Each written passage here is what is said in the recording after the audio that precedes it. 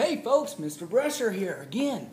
We got the triple beam balance now. We're going to work on measuring, you guessed it, mass using the triple beam balance. Now, the first thing that you want to do is make sure all three beams are lined up at 0. Notice, all three beams are lined up at 0. Then you also want to make sure that the triple beam balance is in fact balanced. So the 0 marker should line directly up with that little pin where the white line is there. And this one appears to line up almost perfectly. So we're ready to go. Alright? The next thing you want to do is find something that you're going to measure the mass of. So I have here 16 dimes. First we're going to measure the mass of 8 dimes, and then we're going to measure the mass of 16 dimes. Try to get as accurate of a read as possible. Okay, the first thing that we want to do is put the 8 dimes onto our triple beam balance. Sometimes if you're using a liquid, you might put a jar or some type of container on top of the triple beam balance first and measure that, and then you'll subtract how much that container, the mass of the container, before recalculating. But we're using a solid, so I'm going to place the dimes directly onto the triple beam balance. Here we go. 2 dimes. Notice the level already went up. 4 dimes. 6 dimes. And 8 dimes. All these dimes, I may have to buy me a soft drink later. Alright, now let's look at this triple beam balance. The first thing you want to do is start with the largest amount. Okay, we're going to work our way down from largest to smallest. So we end with the very smallest amount on this triple beam balance. I'm going to move this one over 1 unit. I move it over 1 unit. Now, the mass of the dimes is not enough to hold 100 grams. So I need to move that back to 0 and go to my next largest measuring device. When I move this one over, I'm going to move it over to 10. Notice that it did not yet go down. So I need to add more weight to the side of this triple beam balance. Okay, so I'm going to go up to 20 grams. Ooh, it's starting to drop there. I'm going to have to, now, since it's all the way on the bottom, I'm going to have to go back to the 10 grams and start moving this smaller gram measuring.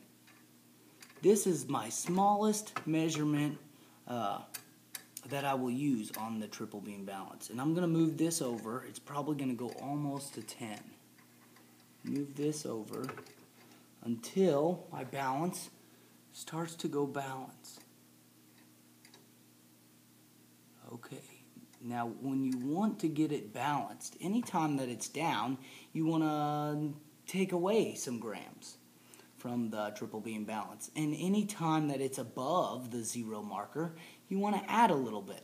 So it's still below, and I'm going to take away a little bit more. And it's still below, taking away just a little bit more. Ooh, it's almost even. Still below it just a little bit. I might take away a little bit more. Now we can see that my marker here is almost exactly on 0. Now I just need to measure or read my triple beam balance to see about how much these dimes actually measure to. Okay, let's see here. It's about exactly perfect right there. Could maybe take off another 1/10 of a gram.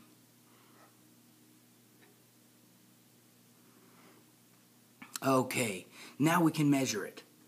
So I'm looking back here at the second one that I moved. This big, larger one is on 0.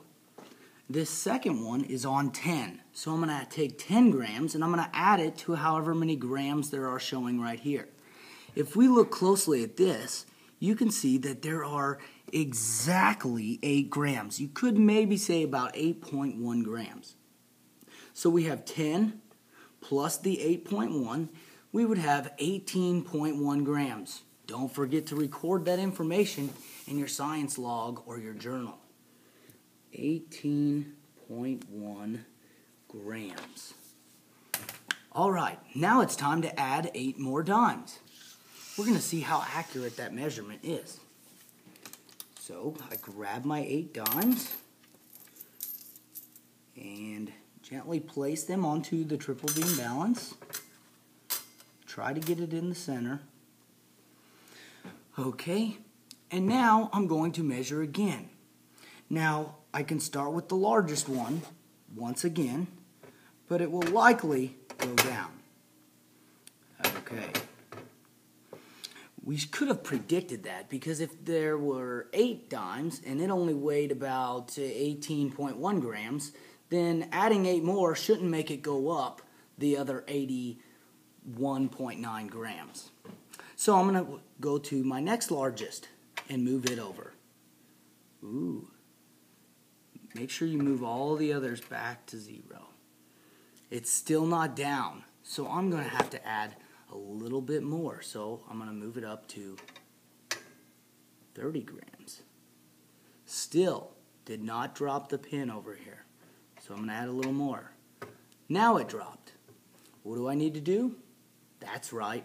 Go back one more time, one more space with that particular measuring device.